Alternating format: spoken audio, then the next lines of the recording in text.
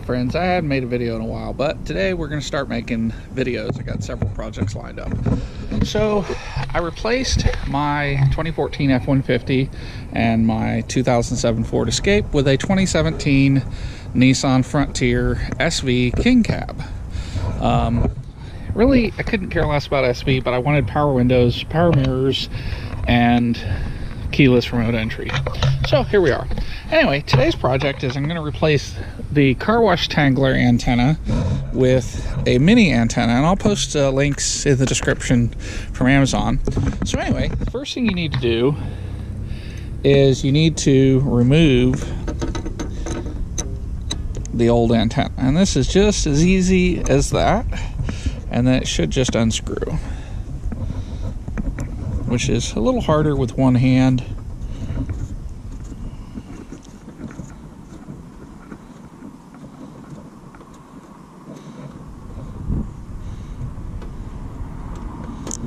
Alright, so now what we're going to do is open the kit. What we're installing is this little itty bitty tiny antenna, and this is made out of metal, so this will be a really nice replacement. But we need to figure out what pieces to use. So just stuff all this in here. I think it's this. Let's check it. Yep, that's it.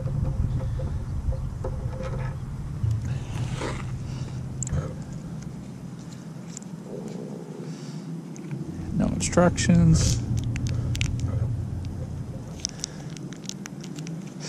So, one of the things that I think is a good idea is to put Threadlock on your threads.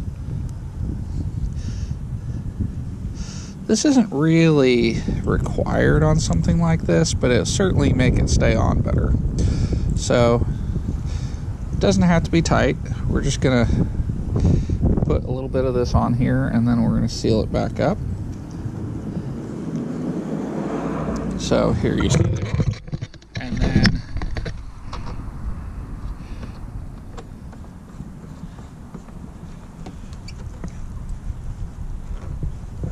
thumb tight, and we're done. That's all there is to it. Now I've got a little tiny antenna to replace it. I don't listen to the radio much anyway, so on a scale of 1 to 10, with 10 being easy, this is a 10 or an 11. It's super easy. Thanks for watching. Check out the links below, and hope you enjoyed the video.